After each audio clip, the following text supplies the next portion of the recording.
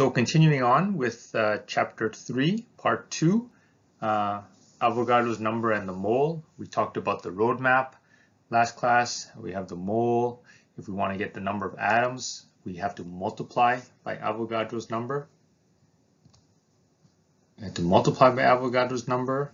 And if we were given the number of atoms or molecules and we want to get to moles, we would divide by Avogadro's number, which is 6.02 times 10 to the 23rd. We also talk about the mass of a compound. So if we want to find the mass and we're given the moles, we will multiply by the molar mass of the compound. So if we wanted to find, if we're given let's say 2 moles of carbon dioxide, and we want to find the mass, we multiply by the molar mass. And we find the molar mass of a particular compound in the periodic table. So you'll need a periodic table in front of you. So for CO2, carbon is 12, oxygen is 16. There's 2 of them. So it would be 16 times 2 is 32, plus 12 is 44 would be the molar mass. So it would be 2 times 44. And conversely, if we're given mass and we want to find the moles, we will divide by the molar mass to get the amount of moles. In this equation, or this question, how many atoms are in 23.3 grams of zinc? So we start here, we're given 23.3 grams. So we start here, and we want to get over to the number of atoms. And the only way to do that is to first go to moles. So we divide by the molar mass of zinc, which is 65.39. And once we have the moles, 0.356, we will then multiply by Avogadro's number, 6.02 times 10 to the 23rd, to get our answer 2.14 times 10 to the 23rd atoms of zinc. So there's no direct way to go straight from mass to number of atoms. There's no direct way. You first have to go to the moles, which is our SI unit of amount of substance, and then from moles go to the number of atoms, which is multiplied by 6.02 times 10 to the 23rd. You see here the units will cancel. The grams, they cancel here with the grams. So all we're left with is moles. And once we have the moles, we multiply by Avogadro's number and divide by the moles of zinc. So all we're left with is atoms of zinc, which is our final answer. I'll give you guys a try. So you can pause the video and give it a try. How many molecules of water are there in 11 grams of water? I'll set it up for you. You're given 11 grams of water. You start here, top left corner. We first divide by the molar mass and then multiply by the number, by Avogadro's number. So we would divide by the molar mass of water, which is 18. This is mole of water. We would divide by 18 grams. 18 grams again, we get from the periodic table. And once we do that, we then multiply by Avogadro's number, 6.02 times 10 to the 23rd. Molecules. Write the molecules per mole. Okay, I'm not going to do the work here. I'm going to let you guys calculate. But again, the answer is here on the bottom, in the bottom right-hand corner. The next question, how many grams of gold are there in 2.33 times 10 to the 23 atoms of gold? Again, pause the video, give it a try. We start here. It's given 2.33 times 10 to the 23 grams. So we start here in the top right corner. We need to first divide to get to moles. And then once we have our moles, we multiply by the molar mass of gold to get us our mass. So I'll walk you through it. You first divide. Let's do this 2.33 times 10 to the 23. We divide, so mole on top. We divide by Avogadro's number. I'll just write Avogadro's number here. You know that is 6.02 times 10 to the 23. Once we have our moles, we will then multiply by the molar mass of gold. And that would be 197 grams of gold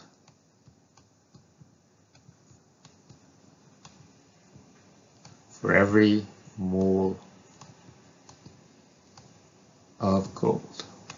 So when you multiply that out, you should get 76.2 grams of gold.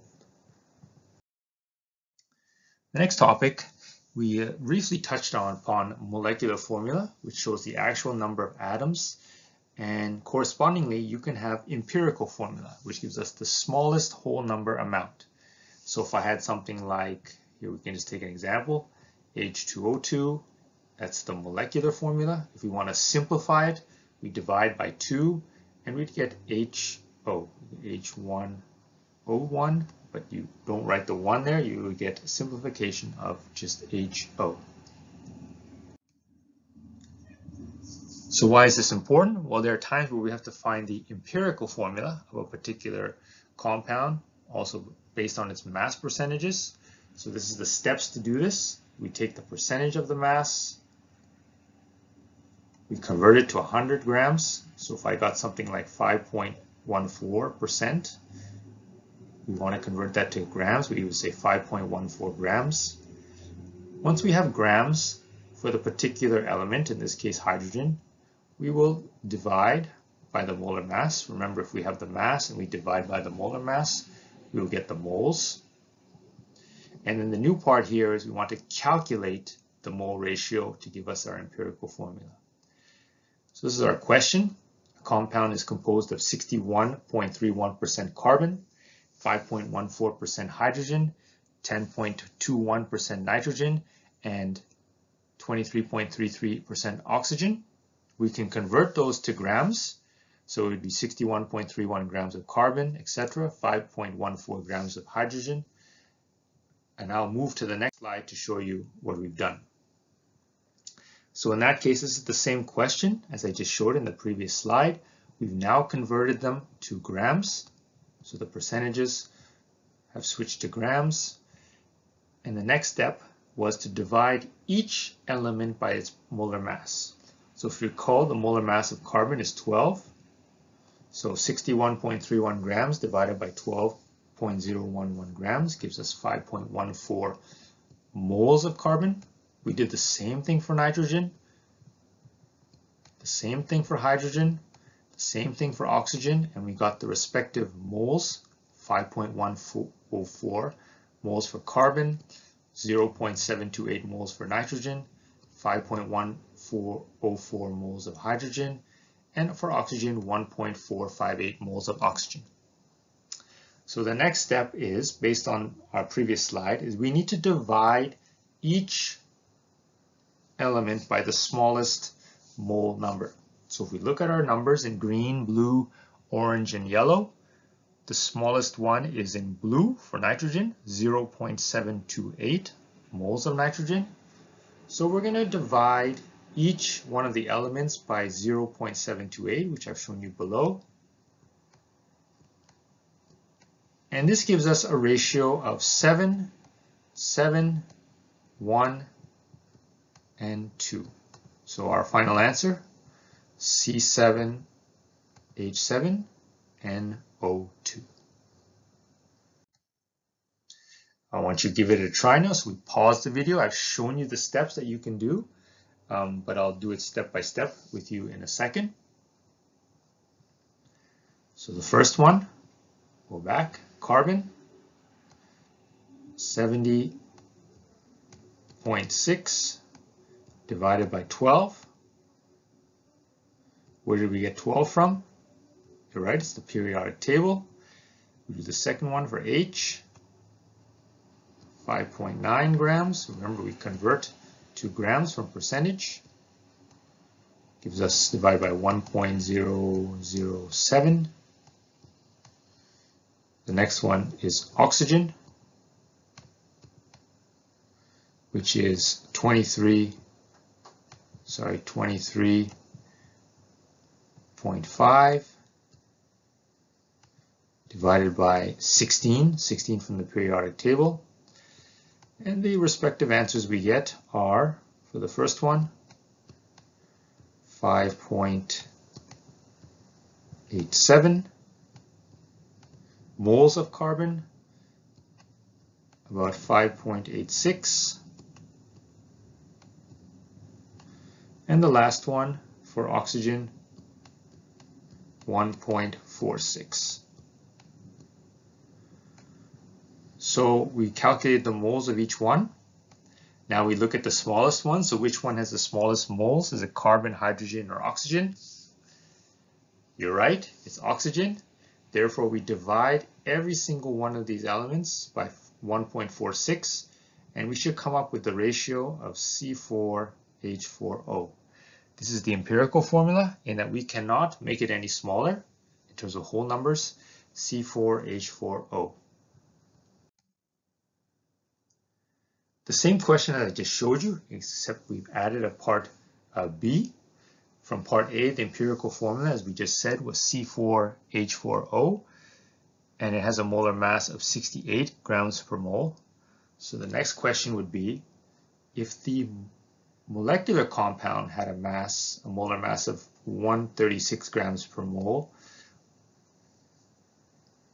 what would be the chemical compound? So if we look at 136 grams per mole, we use this formula here, the molar mass of the compound. 136 grams per mole is on the numerator. We have 68 would go in the denominator. The empirical formula of the molar mass, and we come up with a value of 2. So that means we'd have to multiply our C4H4O divided by 2 to give us C8H8O2.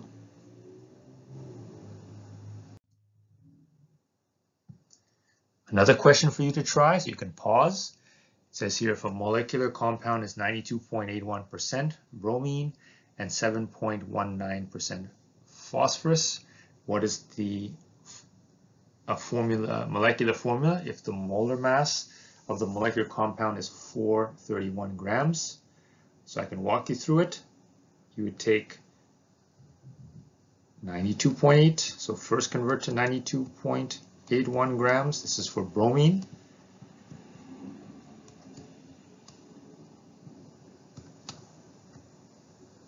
Divide by the molar mass of bromine, 79.9.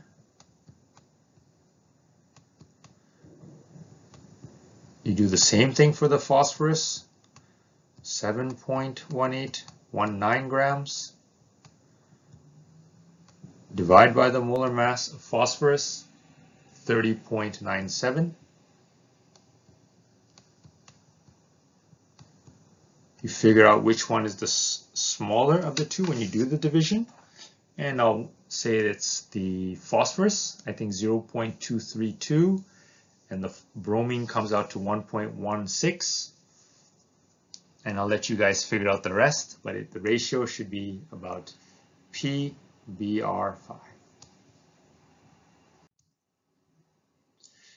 The next topic, quantitative information from balanced equations. We talked about balanced equations before.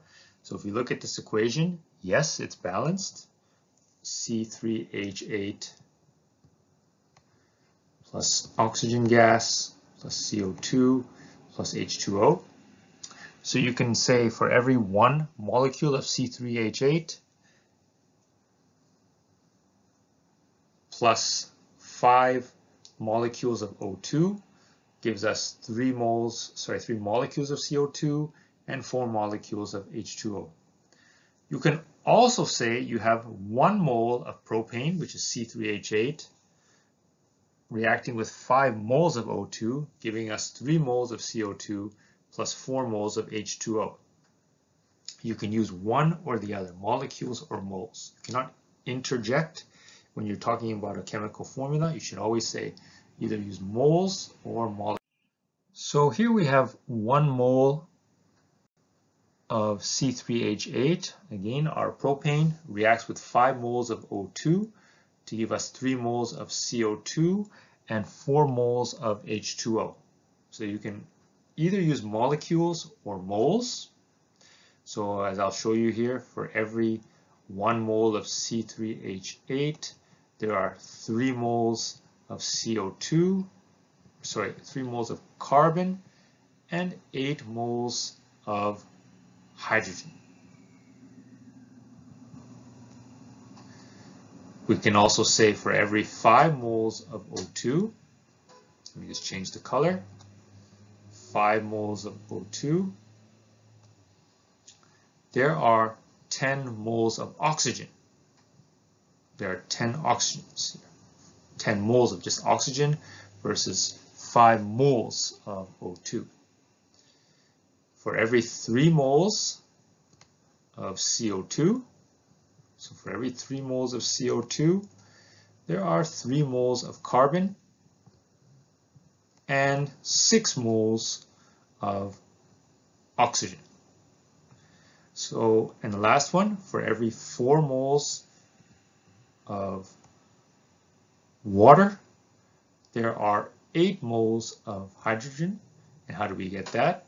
We did the 4 times 2 to get 8. And there are 4 moles of oxygen. 4 times 1 is 4.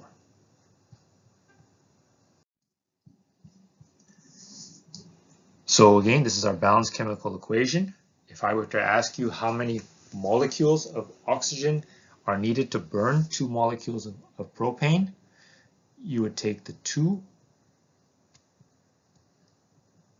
molecules, not moles, molecules of propane, C3H8. How many molecules of oxygen would that be? You have to multiply by the ratio, and the ratio is oxygen and propane. The ratio is 5 O2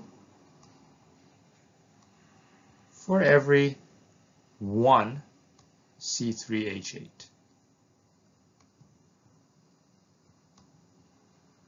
So in this case, the molecules would cancel, and you're left with 2 times 5, which is 10. So how many molecules of oxygen are needed to burn 2 molecules of propane? The answer would be 10. So it's very important that when you start this kind of question, to make sure it's balanced. If you don't have the correct balanced chemical equation, then you will not be able to determine the proper ratios between the two when you're going from one to another. Let's look at the next one. How many molecules of carbon dioxide are produced when 3 molecules of propane are burned up? So we have 3 molecules here. We have to multiply by 3 because of the balanced chemical equation. So it's really a 3. And we have to divide by our balanced chemical equation. So we'd have here propane again, which is a 1 here. So we divide by 1 to give us 9. And the unit would be molecules of carbon dioxide. I'll go to the next one. How many moles of water are produced when 5 moles of O2 are burned up? So we're switching over to the unit of moles. So how many moles of water are used? So we have 5 moles of O2. This is given in the question. We need to get over to water, so we use our balanced chemical equation, we need to move over to water. And what is the ratio? The ratio is 4 H2O divided by 5 O2. The O2s will cancel, and you do 5 times 4 divided by 5 gives us 4 moles of water.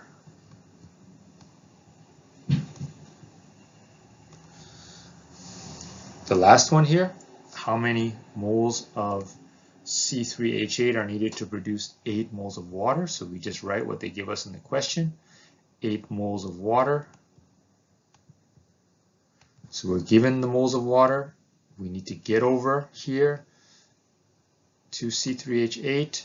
We would multiply by C3H8, 1 mole of C3H8 for every 4 moles of water. And when we do the math, 8 times 1 divided by 4 is 2. 2 moles of C3H8. So let's try to put this all together. Here we have here, well, I'll ask you, is this equation balanced? The question is no. We have N2O5, which is dinitrogen pentaoxide, plus H2O, dinitrogen monoxide, to give us balance now, which is 2. We can say moles of nitric acid. The question is how many moles of N2O5 reacts completely with 1 mole of H2O. We look at the ratios here, 1 to 1. So the answer would be 1 mole of N2O5.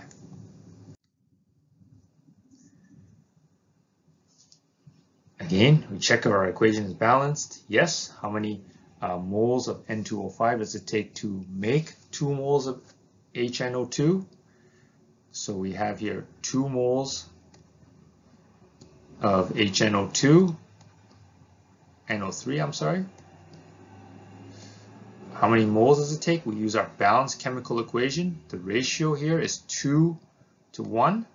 So we multiply by 1 on top, 1 mole of N2O5 for every 2 moles of HNO3. I should say moles here. The moles will cancel. 2 times 1 divided by 2 is 1 mole of N2O2. I'm sorry, N2O5. Okay.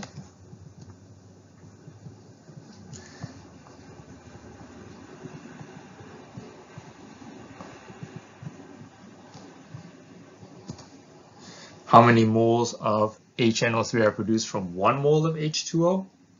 Well, if you have 1 mole of H2O and you want to find out how many moles of HNO3, nitric acid, we do 1 mole of H2O. Our balanced chemical equation tells us there's for every 2 moles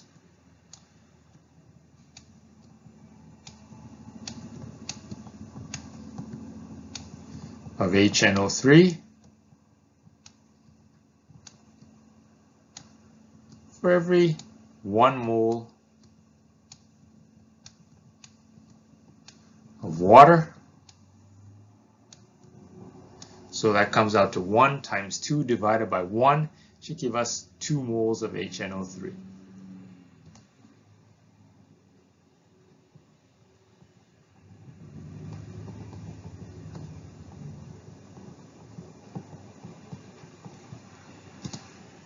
How many moles of HNO3 are produced from 100,000 moles of H2O? You do the same thing. 100,000 moles of H2O times the ratio, so it would be 2 moles of HNO3 for every 1 mole of water would give us 200,000 moles of HNO3. How many moles of N2O5 does it take to make 0.6 moles of HNO3? 0.6 moles of HNO3. You multiply by the ratio. The ratio here is 2 to 1 again. So the 2 goes on the top or the bottom? It goes on the 2 goes on the bottom, the denominator. 2 moles of HNO3. And on top goes 1 mole of N2O5. When you do the math, 0.6 moles of HNO3 divided by 2, you get 0.3 moles of N2O5. So now we're including our roadmap here. It says how many grams of HNO3 are produced from 1 mole of H2O. So here we start with how many grams. So we start here in the top left corner. I'm sorry, that's where we want to end up. We are given 1 mole of H2O. So I'm going to verbally tell you what to do. You will first, you have 1 mole of H2O. You need to find out how many moles of HNO3 you have. So the ratio is 2 to 1. So we do 1 times 2 divided by 1, which will give you 2 moles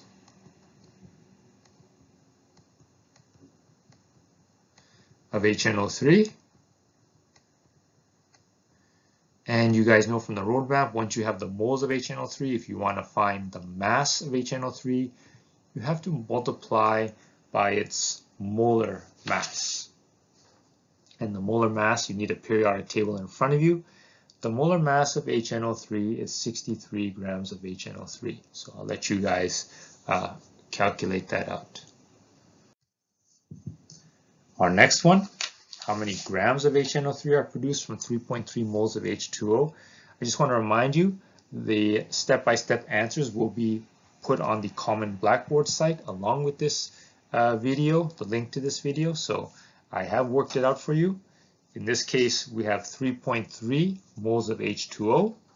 The ratio between HNO3 and H2O is 2 to 1. So you'll end up with 6.6 moles of HNO3.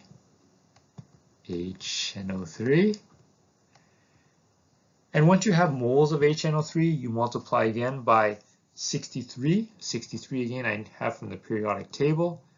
So we have to multiply by 63 and we get 415.8 grams.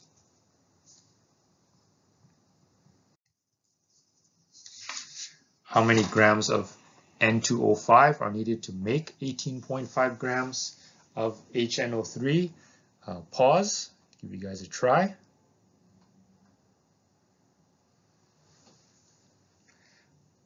First step is to convert 18.5 grams of HNO3 into moles of HNO3.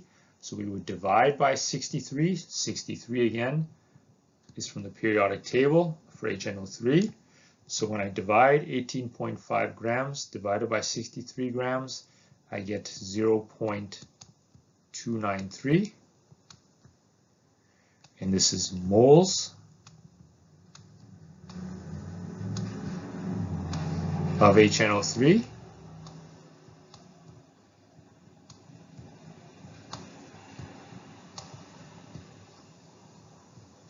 Once I have the moles of HNO3, I need to use the balanced chemical equation between HNO3 and N2O5.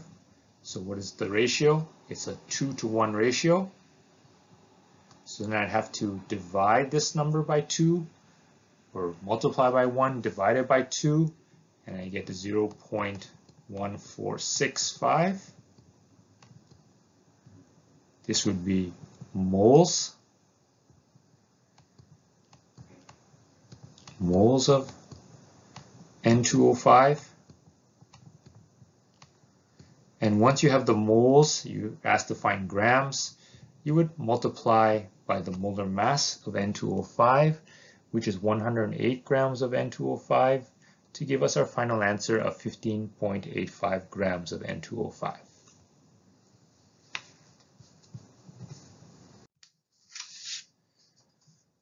Let's try another one. You can just pause the video and try on your own. How many molecules of H2 can be produced when 5.0 moles of Al, aluminum, reacts with HCl?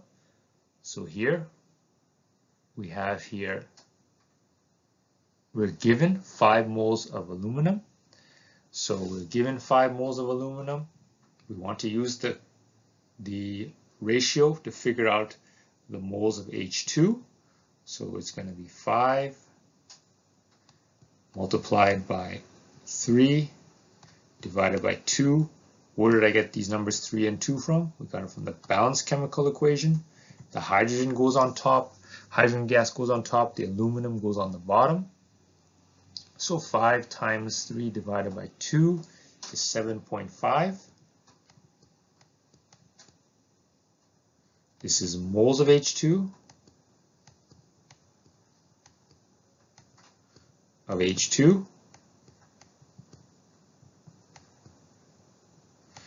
Once you have the moles of H2, we're here. We need to multiply by Avogadro's number to get it over here, to get to our desired spot of number of molecules. So when we multiply by Avogadro's number, we get 4.52 times 10 to the 24 molecules of H2. So let me take a step back. We're given the moles of aluminum. We first need to convert it over to moles of H2. We cannot work with molar mass yet. We first have to find the moles of H2 because that's what they're asking for in the question. Molecules of H2. Once we've established how many moles of H2 we have here, 7.5 times 7.5 moles of H2, we multiply by Avogadro's number to get our 4.52 times 10 to the 24. So we'll pause there, and then we'll move on to part 3 of chapter 3 later.